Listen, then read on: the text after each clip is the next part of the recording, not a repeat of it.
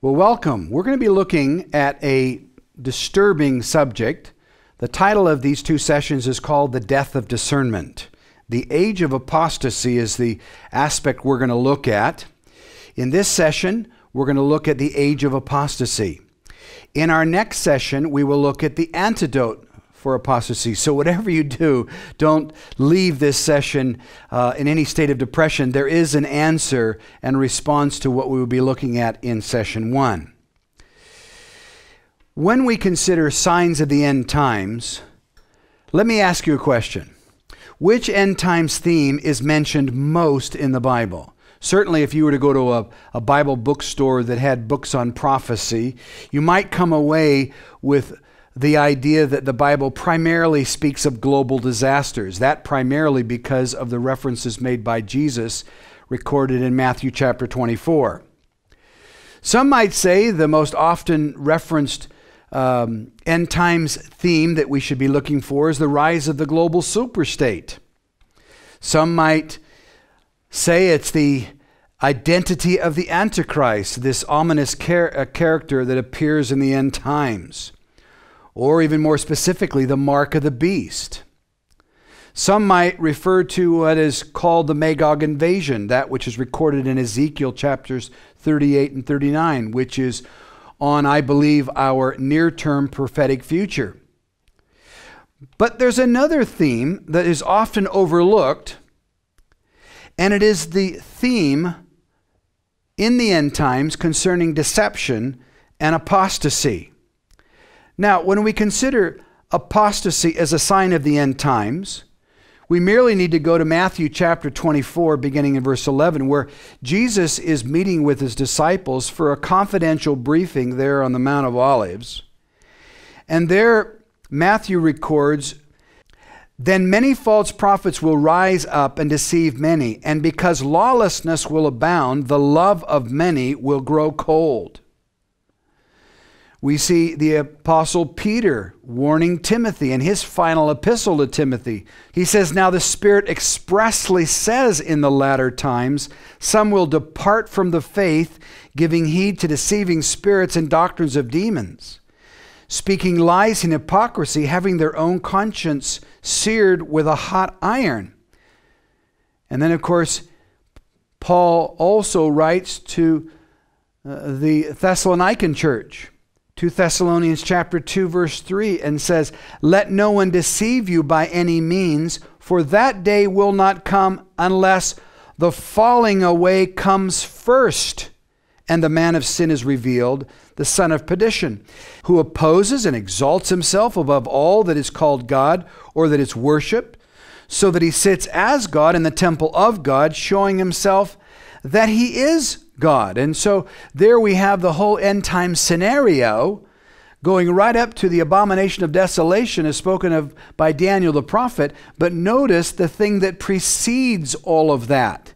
It's the falling away. The Greek word is where we get our English word apostasy takes place first. And so that is an indication, a precursor to the end times events. Now, in all three of these references, we see an indication that there will be a falling away. Jesus, recorded in Luke's gospel, says, "When the Son of Man returns, will he find faith on the earth?" That's a rhetorical device that Jesus uses, for which the only correct answer is little or none. One might even ask at this point, so are we now in the age of apostasy? Well, let's look at some indicators of decline. Church attendance in England, for example, as a percentage of the population in 1970 was 13.3%. Now, it's important that you recognize that these are official statistics from the British government, and this number includes both Protestant and Catholic. In 1980, the 1980 census showed that 11.1% of the nation consider themselves as Christian. 1990, it was 9.4 attended a church. 2007.2%, And in 2010, 5.3% of a nation of some 60 million people attend church. And that includes both Protestant and Catholic. So you can see there'll be even a smaller portion of that number which are Protestants. Another disturbing trend is to not only see that there is a decline in the population of the churches in England, but that the average age is increasing, so that in 2010 the average age was 50 years old. What that shows us is that as the population declines, it is primarily the young people that are vacating the church. The older people are remaining to keep the numbers up to a degree, but the decline is primarily among young people within the church. There are also disturbing indications of decline in the area of biblical literacy. April 13, 2001, prior to Easter, in the Portsmouth News, I used to live in Portsmouth, England, in the Portsmouth News, the editor there asked 50 members of the church clergy about their congregation's beliefs. So they weren't asking what they believed, they were simply asking what their congregations believed. They reported that 48% of their congregations did not believe in the physical resurrection of Jesus, and that 60% of them believed that the spirit of Easter had been lost in favor of bunnies and Easter eggs.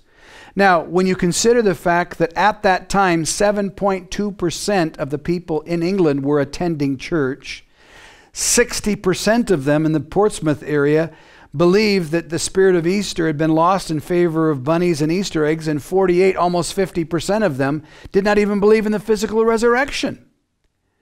And so you have an amazingly disappointing statistic about biblical literacy within the churches in England. Now, as we examine this decline, not only in England, but worldwide, we'll look for the causes of this decline. And we will look at three primary causes. And each of these three primary causes have an historic precedent in the nation of Israel, in their history. We do so because Romans chapter 15, verse 4 tells us we should do so. There we read, "For whatever things were written before were written for our learning, that we through patience and comfort of the Scriptures might have hope." And so the benefit at one level of reading through the entirety of Scripture, there are many reasons why that is a benefit, but one of the benefits is we can learn from the mistakes and misdeeds of others. So as we examine the nation of Israel, at the critical points of that nation, we see what were the indicators of spiritual decline, so that we can apply that to our understanding of what is going on in the church today and how to respond to it. We take a look at Jeremiah chapter 2, beginning in verse 11. Jeremiah was the prophet that presided over the nation of Judah. In fact, he was the final prophet over the independent state of Judah prior to them being carried away into captivity by the Babylonians. Beginning in verse 11, he writes, "Has a nation changed its gods, which are not gods? But my people have changed their glory for what does not profit. Be astonished, O heavens, at this, and be horribly afraid. Be very desolate, says the Lord. For my people have committed two evils.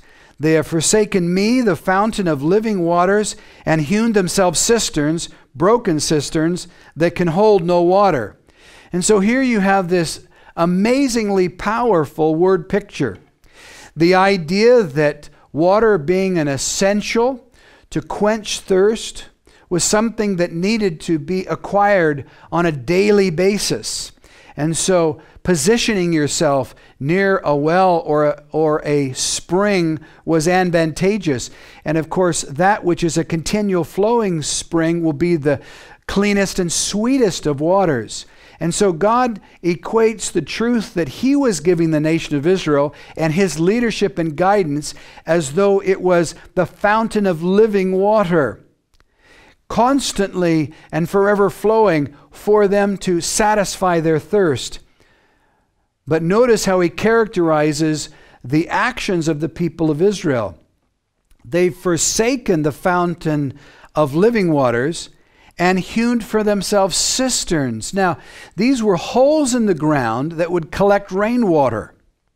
And oftentimes they would go into these large man-made caverns, and they would try to plaster them so that as the rain was collected, the water would remain. And of course, if you know much about stagnant water over time, it becomes putrid. The microorganisms make the water first brackish and then eventually unhealthful. And so he equates the effort of the nation of Israel as forsaking that which is God provided and going after that which is man provided. The living waters that burst forth from the fountain of God, or these broken cisterns. Notice there's one fountain and many cisterns. And they've forsaken the fountain of living waters, and they have embraced these broken cisterns that can hold no water. Now, what about us today? Are there broken cisterns that are being embraced by the church today? Well, one, for example, is Darwinian physical science. Now, this is a familiar character. Darwin lived in the 19th century, wrote his famous book on the origin of a species. And of course, Darwin gave modern science really a type of science which provides declaration over exploration. What I mean is, he made some observations, made a declaration, but did not, in subsequent investigations, clarify nor really test it scientifically. And of course, we see that in the scientific world today. If you go against the theory of evolution in any way, shape, or form, or provide test evidence that would contradict this theory of Darwin, of course, you're summarily marched out of the scientific ranks and branded some kind of religious nutcase. And so really it's become more of a religion than pure science anymore. But it gave the world the sense that they make a declaration and then they will not examine anything that would unseat that position. What is the result of this ultimately in the world and its impact upon the church? And that is, it is the killing of God the Creator. You see, I don't need divine intervention if I have a naturalistic mechanism by which nothing can become everything. You know, they say of the Big Bang Theory that in the beginning there was nothing, it exploded and became everything. There are so many problems with the evolutionary model, not only within the idea that non-life can become life, which violates the law of biogenesis, which is sacred within the world of biology. You know that if you sterilize something and contain it in a sterile environment, life cannot exist. It cannot come from non-life. And yet that is the basis of where all life began, and then began through fortunate mistakes mutating to the immense complexity and balance within the world today. And so we have this sense of the killing of God, and sadly, many within the church are promoting this idea of theistic evolution, feeling that they want to be accepted by the world, not seen as some sort of religious bigots, and so they somehow try to force fit the concept of God using millions and billions of years to bring about through accidental circumstances the complexity that we see before us today. It's a fool's errand to do so, in my opinion. The second broken cistern embraced and has infiltrated the church is Freudian mental science. Again, Sigmund Freud lived in the late 19th into the early 20th century, and he basically, as an atheist, gave the world escape from sin. What I mean by that is by declaring everyone to be a victim of their upbringing, he no longer requires the sense of personal accountability, and therefore we see the impact upon individuals and the church in general as killing God the judge. So evolution kills God the creator, secular psychology kills God the judge. And sadly, the church is one of the primary promoters of secular psychology, constantly trying to somehow integrate, just like with theistic evolution, trying to integrate popular secular psychology into what the scriptures would say concerning the soul. The third that has infiltrated and influenced the church really came out of the late 19th into the 20th century, referred to as biblical higher criticism. This idea that truth is something that can be established by committee and through the intellect of man. What it gave the world and also the church is that of spiritual self-doubt. The result of it is really giving everyone a sense of the absence of personal discernment. In other words, we really can't know anything for sure, so therefore we really can't understand what is true. And sadly, those within the church that promote this idea of biblical higher criticism promotes their own self-criticism and erodes the confidence that individuals would otherwise have in the Bible. So we've examined the first cause, which is that of broken cisterns. We will now look at the second cause, which we have a precedent within the nation of Israel, which I refer to as alliances of weakness. If we look at Hosea chapter 7, beginning in verse 8, we read, Ephraim has mixed himself among the peoples. Ephraim is a cake unturned. Aliens have devoured his strength, but he does not know it. Yes, gray hairs are here and there on him, yet he does not know it. Now, as we look at this, we need to first understand that Hosea was a prophet that presided over a time in the nation of northern Israel. This is after the division of the northern and southern tribes into two separate nations. Hosea is presiding at a time when there was great physical prosperity, and yet there was great spiritual apostasy. He says to them, Ephraim has mixed himself among the peoples. The word Ephraim means doubly fruitful. And surely, economically, within society, they were doubly fruitful. Yet his complaint to them is they have mixed themselves among the peoples. Now, what is he referring to here?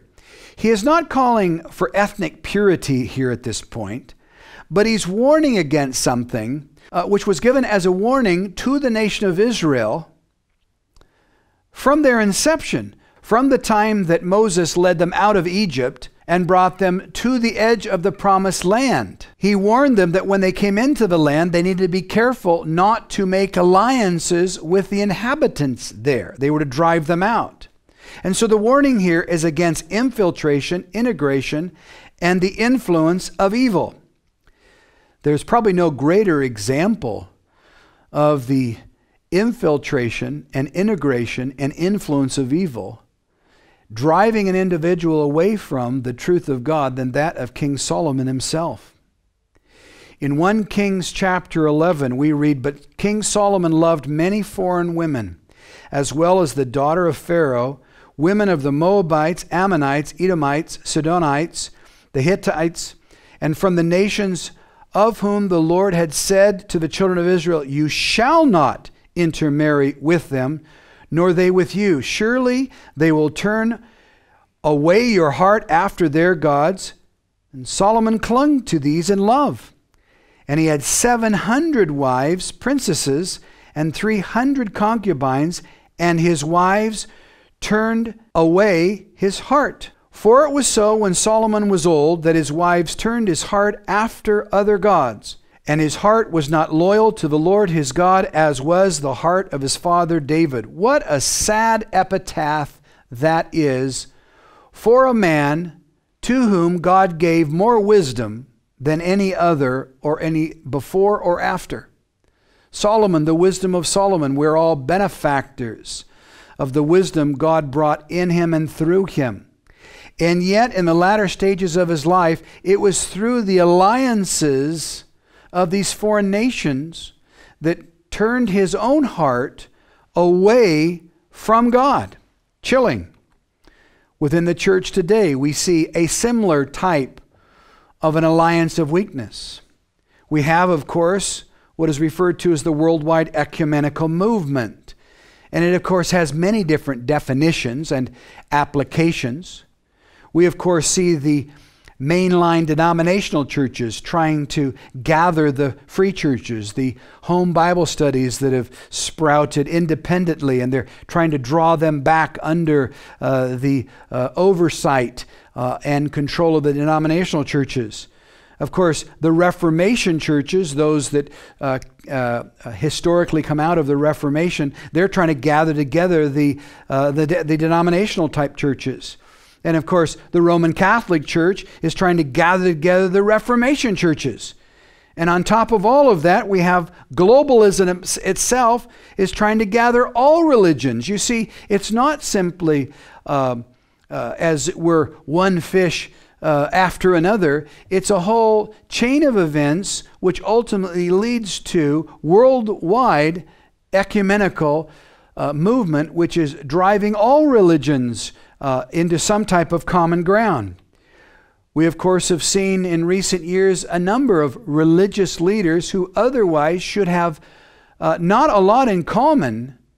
They don't even necessarily refer to the same God, let alone understandings of their God. And yet they seem to share in this ecumenical movement a sense of commonality. We read from this article written in April 1988, which was called Earth Conference 1, Sharing a Vision for Our Planet. We read within the back cover, they came from around the world, from parliaments, senates, assemblies, from temples and churches and mosques. It was the first time that spiritual leaders and parliamentary leaders had come together to confront the threats of environmental crisis, nuclear war, famine, and disease. You see, one of the things that you will notice within the worldwide ecumenical movement is that if they can create some type of common cause and ground upon which we can all agree, then in the first instance, we can drive into the same congregation people who are otherwise opposed. But of course, it doesn't stay there in globalism. This is globalism trying to swallow everybody together. We see in Assisi, Italy, here's an article that was written in January 24th, 2002. It's concerning Assisi, Italy. It says representatives included Jews, Muslims, Hindus, Buddhists, Shintoists, Sikhs, Jainists, tribal religions, Confucianism, Zoroastrianism, Catholics, Baptists, Lutherans, Quakers, Mennonites, and Orthodox Christians. And of course, this gathering was orchestrated by the Roman Catholic Church, gathering together the religions, as it were, under its wings. And so we see globalism trying to gather all world religions and world leaders. We see the Roman Catholic Church trying to gather together the spurious types and the other types of Christian fellowships. And so you see this happening all around the world. You also see the sense within the church and religion itself of what I call pragmatic political positioning. Here we see the Pope embracing Islam, kissing the Quran. We see him embracing Yasser Arafat, an anti-Israel terrorist. Here's a picture of the Archbishop of the Church of England as he embraces Yasser Arafat, receiving an award from him. You see, the world is trying to embrace the church, and the church is trying to embrace the world and trying to be swallowed up to the lowest common denominator. So not only are we looking at the broken cisterns, the places where the church has turned to, having turned away from the fountain of living waters, we've not only looked at the alliances of weakness, but now number 3, we're going to look at the third cause for this decline, and it is sheep without shepherds. The historical parallel here we'll take from Hosea chapter 4. For in verse 6, again, Hosea prophesying over the northern tribes of Israel, he says, "My people are destroyed for lack of knowledge. Because you have rejected knowledge, I will also reject you from being priest for me. Because you have forgotten the law of your God, I will also forget your children." Chilling thought. Horrifying thought. Jeremiah in chapter 23 writes, "Woe to the shepherds who destroy and scatter the sheep of my pasture, says the Lord. Therefore, thus says the Lord God of Israel, against the shepherds who feed my people. You have scattered my flock, driven them away, and not attended to them. Behold, I will attend to you for the evil of your doings, says the Lord." Again, Jeremiah chapter 50, verse 6, "My people have been lost sheep. Their shepherds have led them astray. They have turned them away on the mountains. They have gone from mountain to hill. They have forgotten their resting place." You know, when I see this historical pattern gone before us and spoken of by both Hosea during the time of apostasy in the northern nation of Israel, and then later as Jeremiah is prophesying over the nation of Judah, in both instances, notice the one that is being held accountable. As the sheep are being scattered, it is the shepherds that are being called to task, and they will be the ones that will be judged. I find it interesting because after the resurrection of Jesus Christ and he meets Peter, you remember the conversation where he asks him 3 questions. And 3 times he asks Peter, "Peter, do you love me?" Peter says, "Yes, Lord." And Jesus says to him, "Feed my sheep." You know, that is an awesome responsibility. But that's why we are told, Paul in fact tells us that we should not all seek to be a master, for they will receive the greater condemnation. You see, false teachers were predicted by Jesus Christ that there would be false teachers that would come. In Matthew chapter 24, as he's there and over the city of Jerusalem, there on the Mount of Olives, he begins his Olivet discourse by saying, "Jesus answered and said to them, Take heed that no one deceive you. For many will come in my name, saying, I am the Christ, and will deceive many." Notice, many will come and say, "I am the Christ." Now, they are not going to necessarily use the word Christ. The word Christ is Christos in the Greek, Mashiach in Hebrew. It means the anointed one. They will come and say, "I am the anointed one." And notice what they will do. They will deceive many. False teachers are predicted by Paul. In Acts chapter 20, as Paul was meeting with the Ephesian elders, beginning in verse 26, we read, "Therefore I testify to you this day that I am innocent of the blood of all men. For I have not shunned to declare to you the whole counsel of God. Therefore take heed to yourself and to all the flock, among which the Holy Spirit has made you overseers, to shepherd the church of God, which he purchased with his own blood. For I know this, that after my departure, savage wolves will come in among you, not sparing the flock. Also from among yourselves, men will rise up, speaking perverse things, to draw away the disciples after themselves." Shocking, really, when you consider that Paul, having spent more than 3 years with that church in Ephesus, now has to go back and not only warn them that there would be wolves that would come and prey upon the flock. That's the obvious attacks. but that there would also be men who would rise up from among themselves, and that their objective would be not to feed the flock and to drive them closer to Jesus and lead them into green pastures, but rather to make disciples after themselves.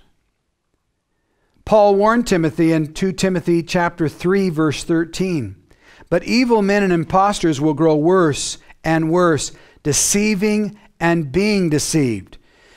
There you see the cycle of deception that will continually grow worse and worse, Paul tells Timothy.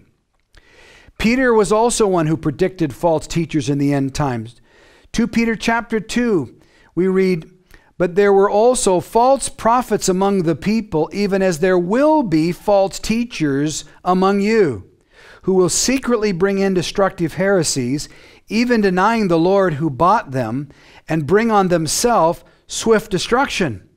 And many will follow their destructive ways, because of whom the way of truth will be blasphemed. By covetousness they will exploit you with deceptive words. For a long time their judgment has been idle, and their destruction does not slumber." So in the same way in which Jeremiah predicted that these shepherds that led Israel as sheep away from the word of God and the counsel of God, so too Peter is predicting that as those false prophets led the people away and they experienced judgment, so too there will be false teachers that will arise, and they will use covetousness to exploit them. They will use the greed of the people to draw them to their own words. And it's a strange feedback cycle that they will be involved in, where their covetousness will draw them in and keep them in and make them dependent upon the teachings of the false teacher. Now, what are the characteristics of these false teachers? Well, the half-brother of Jesus, Jude, does an amazing job in his little epistle. In verse 3, he tells us what his original reason for writing, which we never get to. He says, "Beloved, while I was very diligent to write to you concerning our common salvation, I found it necessary to write to you, exhorting you to contend earnestly for the faith which was once for all delivered to the saints. For certain men have crept in unnoticed, who long ago were marked out for this condemnation, ungodly men who turn the grace of our God into lewdness and deny the only Lord God and our Lord Jesus Christ. Likewise, also these dreamers defile the flesh, reject authority, and speak evil of dignitaries. These are spots in your love feast, while they feast with you without fear, serving only themselves. They are clouds without water, carried about by the wind, late autumn trees without fruit, twice dead, pulled up by the roots, raging waves of the sea, foaming up their own shame, wandering stars for whom is reserved the blackness of darkness forever. These are grumblers, complainers, walking according to their own lust. They mouth great swelling words, flattering people to gain advantage. But you, beloved, remember the words which were spoken before by the apostles of our Lord Jesus Christ, how they told you that there would be mockers in the last time who would walk according to their own ungodly lusts. These are sensual persons who cause divisions, not having the Spirit."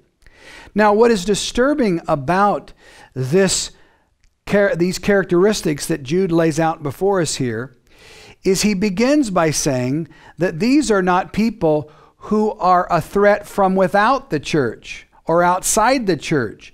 These are those who have crept in, notice, unknowingly. Remember, Paul warned the Ephesian elders that there would be wolves that would come and try to ravage the sheep. That's the obvious threat. But that there would also be those who would rise up from among them, who would seek to make disciples after themselves. Here, Jude expands that to show us what kind of people these are. They are people who God says actually are mocking God.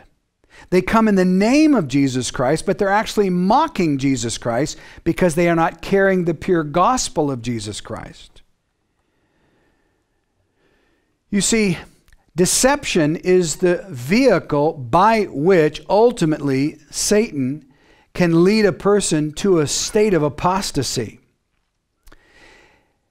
In 2 Thessalonians chapter 2, verse 9, we read, "The coming of the lawless one is according to the working of Satan with all power, signs, and lying wonders, and with all unrighteous deception among those who perish, because they did not receive the love of the truth, that they might be saved. And for this reason God will send them strong delusion, that they should believe the lie, and that they may be condemned who did not believe the truth, but had pleasure in unrighteousness." Notice how often the senses of an individual is the vehicle through whom deception is able to reside and prosper. The idea that they are sensual, the idea that they have pleasure in unrighteousness, the sense that they are led about how they feel concerning something rather than the stability of an unchanging Word of God. Notice what takes place here.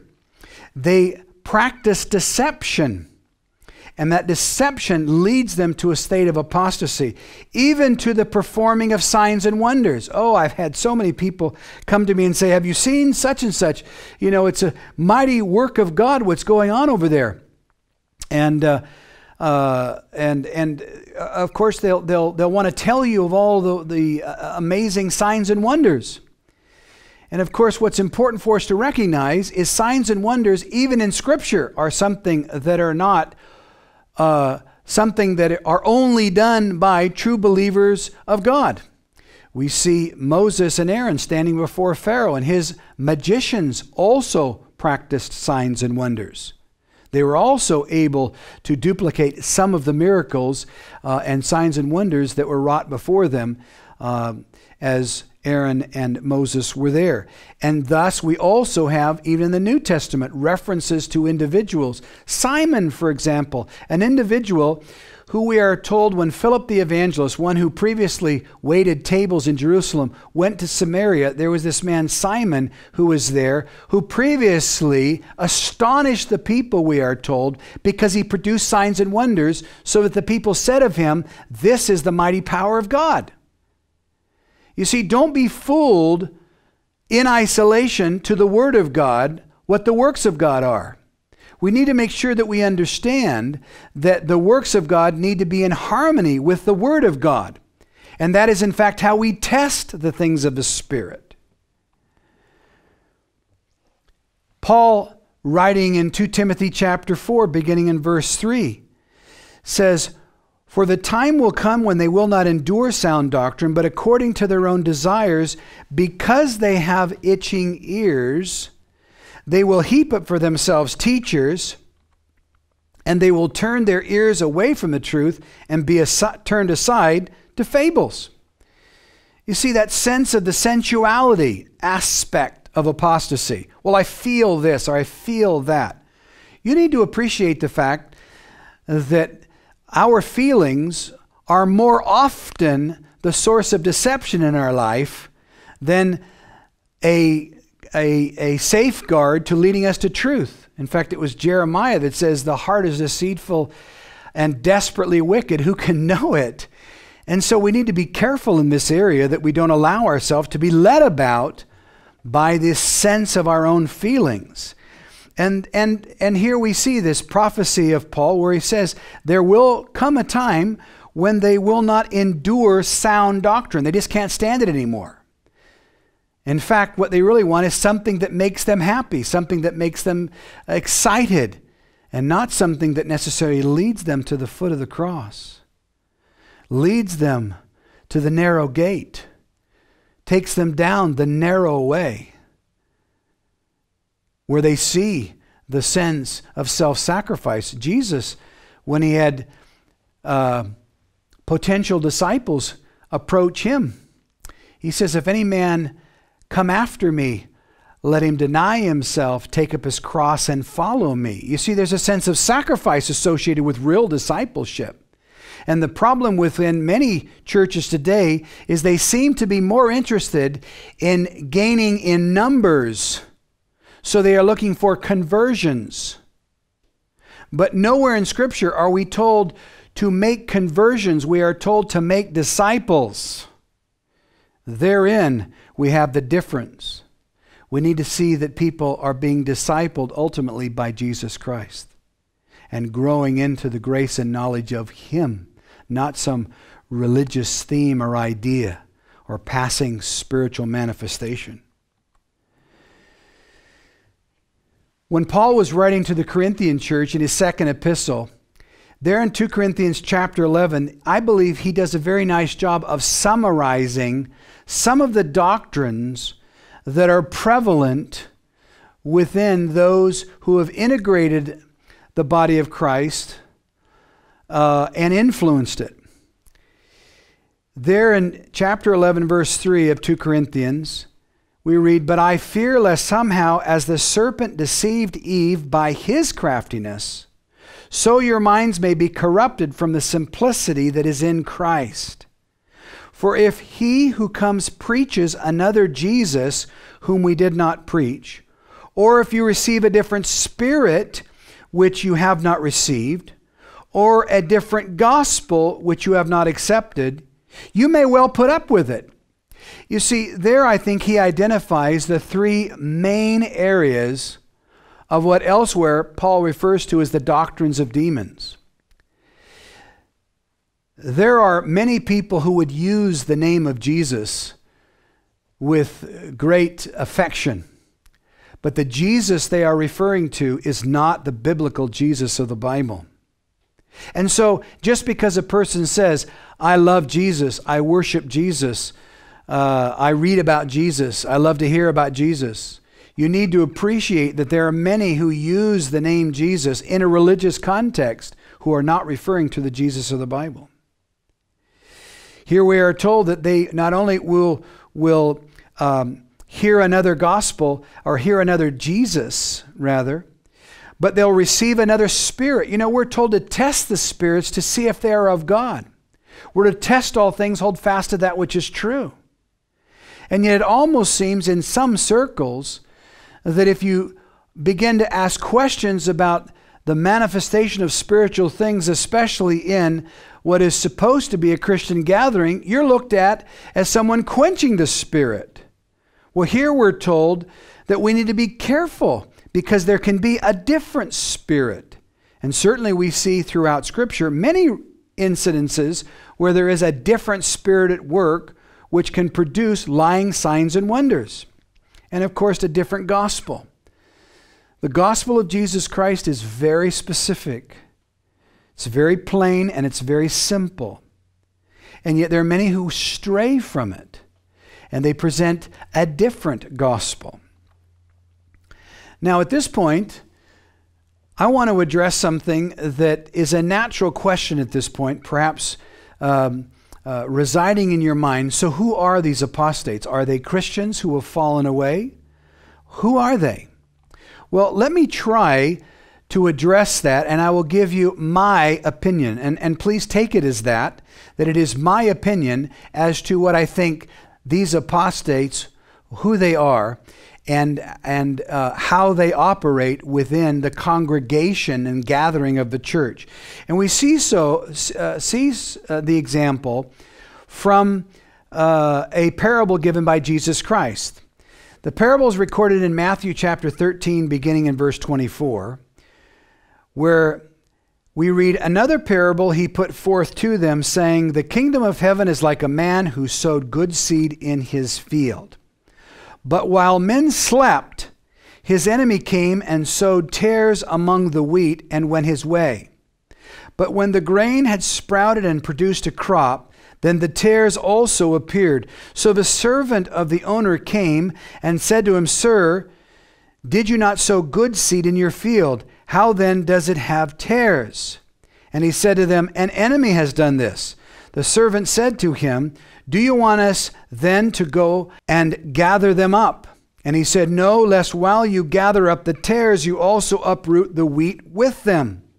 Let both grow together until harvest, And at the time of harvest, I will say to the reapers, first gather together the tares and bind them in bundles to burn them, and gather the wheat into my barn. Now, as we look at that, in the context of what we've read concerning the infiltration of the church that is warned of by Jesus, by Paul, by Peter and Jude, we cannot help but see the parallel between this parable and the warnings given us, that these are like the tares that are sown in by the enemy. A tare is a wheat-like plant, but does not produce the fruit of wheat. Jesus in John chapter 15 made it clear that he is the vine, we are the branches. If we abide in him and his word abides in us, we will produce fruit. It's a natural byproduct of what we and who we are connected to.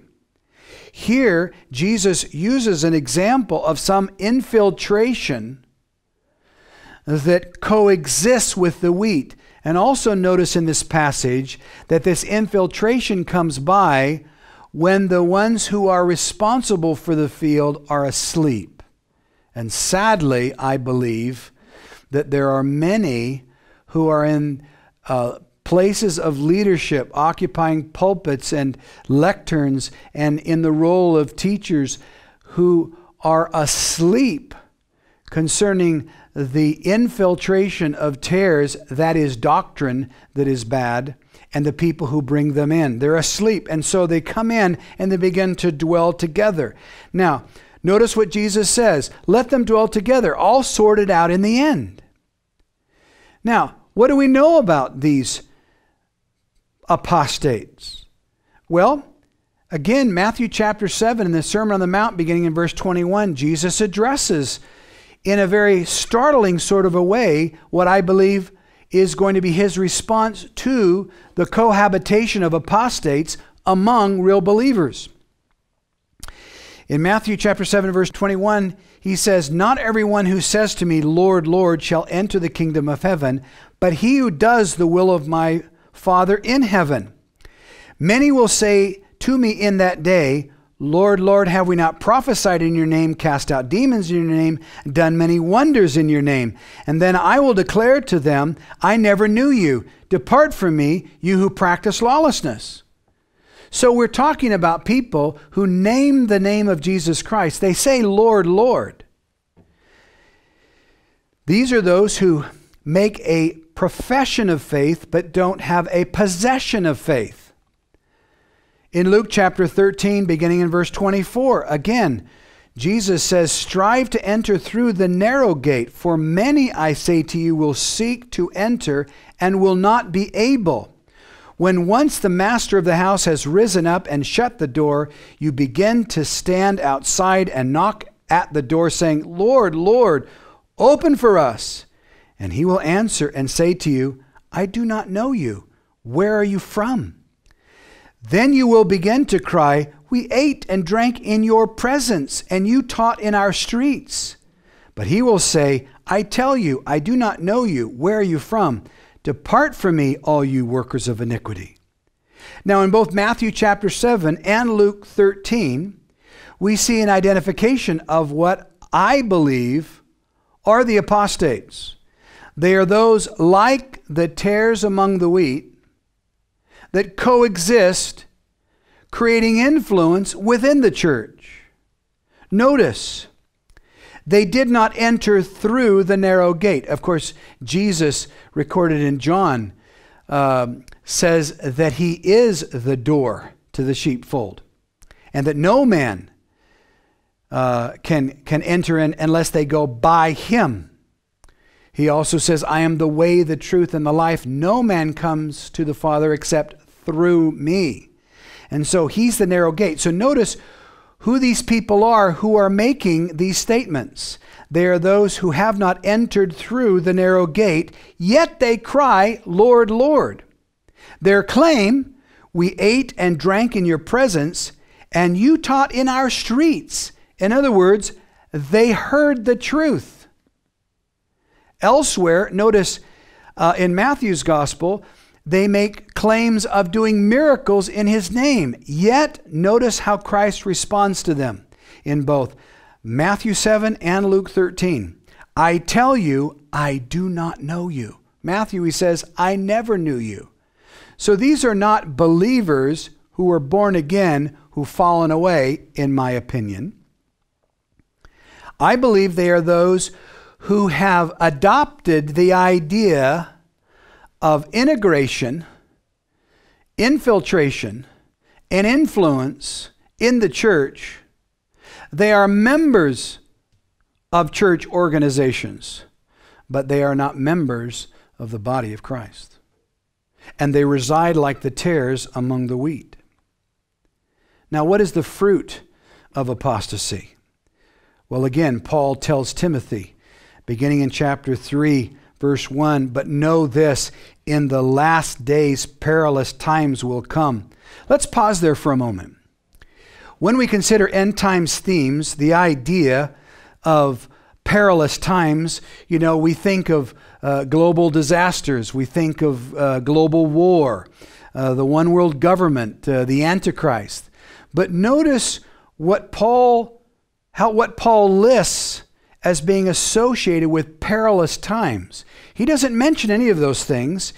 He simply says, for men will be lovers of themselves, lovers of money, boasters, proud, blasphemers, disobedient to parent, unthankful, unholy, unloving, unforgiving, slanderers, without self-control, brutal, despisers of good, traitors, headstrong, haughty, lovers of pleasure rather than lovers of God, having a form of godliness but denying its power. And from such people turn away. For of this sort are those who creep into households and make captives of gullible women loaded down with sins, led away by various lusts, always learning and never able to come to the knowledge of the truth. Whoa! What an amazing warning Paul gives Timothy. But notice the attributes of these people. They are lovers of pleasure rather than lovers of God. They're those that have a form of godliness. That's why I think the parable in Matthew chapter 13, the parable of the wheat and the tares, is so appropriate to describe that type of infiltration and influence within the congregation of the church that we see as an indicator of end times influence, the apostasy. They have a form of godliness but deny its power. And what are we told to do concerning those people?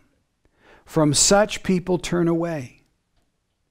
For what do? They creep into houses and they make captives here of gullible women loaded down with sins, led away with various lusts, always learning but never able to come to the knowledge of the truth. What a chilling thought. But I hope you can understand that the purpose of this first study is to give us an understanding that I believe that the Bible speaks more in terms of our prophetic horizon, more about apostasy in the church as something that we should look and be aware of as an indication of the end times than any of the other. We should be focused on them. We should understand all the other aspects of and attributes associated with those other prophetic themes. But this is the one that actually affects the operation of the church within the world today. The age of apostasy. Now, in our next session, we'll look at the antidote for apostasy. And so I don't want you to leave here with a sense of depression thinking, oh my goodness, I don't even know if I want to be in fellowship with anybody because I might be linking up with someone who has got some doctrine that's off or whatever. Hold on, wait until you hear part 2. And put the two together. And so we'll look at, so what is the antidote? How can we be prepared to appropriately respond to that which is promised will be influential in the church during the last days? Let's close with prayer. Father, we thank you for your word and grateful for the admonition that we receive from it. Thankful for the fact, Lord, that you don't leave us as children in darkness, but we are called to be children of the light. And thereby, Lord, we follow the lamp that is for us, your word, which is a light into our pathway. Lord, we thank you for it. Know that we are safe within the confines of following your word, being led and empowered by your Spirit. For it's in the name of your Son we pray all of these things. Amen.